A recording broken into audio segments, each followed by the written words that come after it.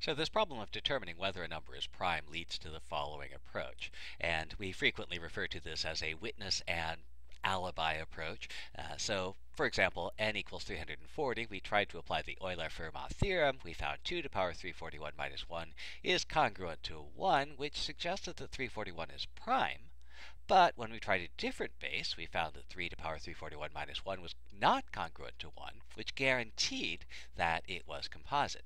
And so we have the following approach. We'll pick several hundred values of a base, all relatively prime to the number we're testing. We'll evaluate a to the power n minus 1 mod n. And if that is not congruent to 1, again, the Euler-Fermat theorem tells us that the number is composite. We'll say that A is a witness that n is composite, and we're done. We don't have to do anything else. On the other hand, if all of these powers are congruent to 1, then we will conclude at least tentatively that n is a prime number. Remember that if any of them is not congruent to 1, the number is guaranteed to be composite. So A is a witness that n is composite. If they're all congruent to 1, there's no evidence that the number is composite, but at the same time, there's not really evidence that the number is prime other than we haven't definitively concluded that it's composite. Now, there's no standard term for this value that's going to make the congruence equal to 1. But by analogy, we have witnesses that it's composite. We have alibis that the number is prime. So the idea here is that we either have a witness that says this number that we're working with is a composite number, or we have a bunch of alibis that are pretty sure that the number is prime. For example, let's take a look at that. So I have this number n equals 389, and let's see if I can determine whether the number is prime or not. So I'll pick a couple of numbers that are relatively prime to 839.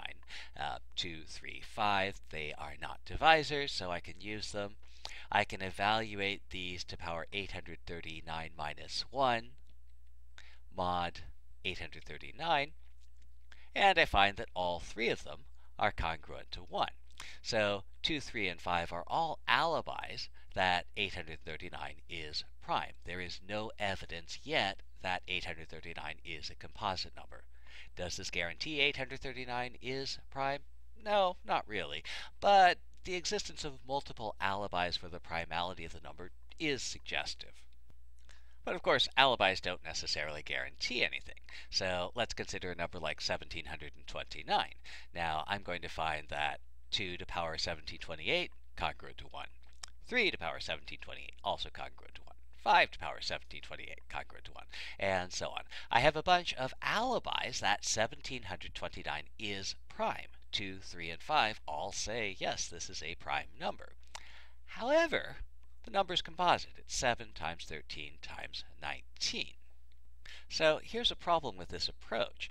First of all, there are numbers. There's an infinite number of them. That's actually a theorem from number theory.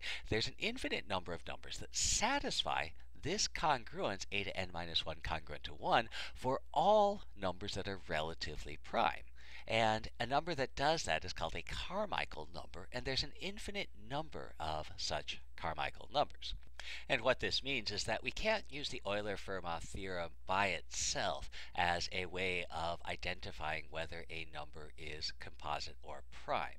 We have to do something else. And we'll take a look at that next time.